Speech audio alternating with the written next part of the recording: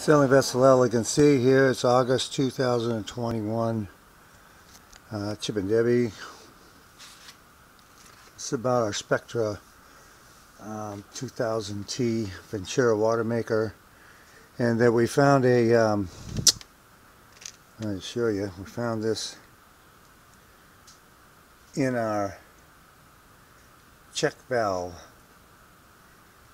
and it looks suspiciously like a piece of wrapper from a pre-filter, which could have been a piece of debris left over from the pre-filter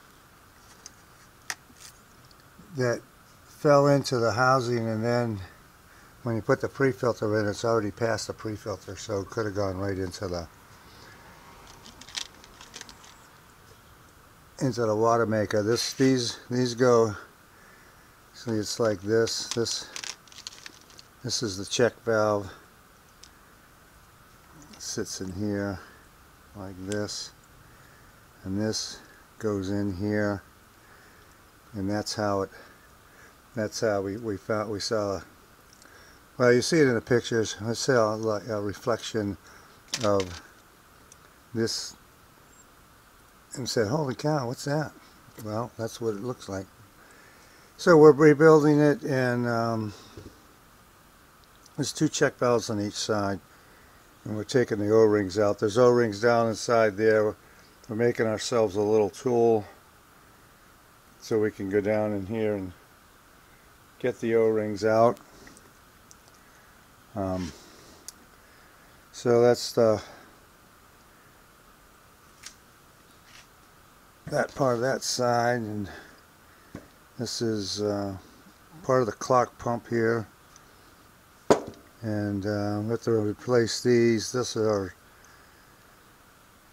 one of them's a little scored up. You can see it there. I don't know if you can see it, but anyway, this was about the chuck valve and the cellophane that's here we go again, the culprit. But you're supposed to take these O-rings out and replace them every, I don't know, 5-6 years. Of course, it's not in the manual, and so we find this out. But and you got to take it all apart to do it,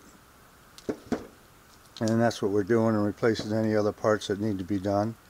And we had a broken bolt, and I covered that in another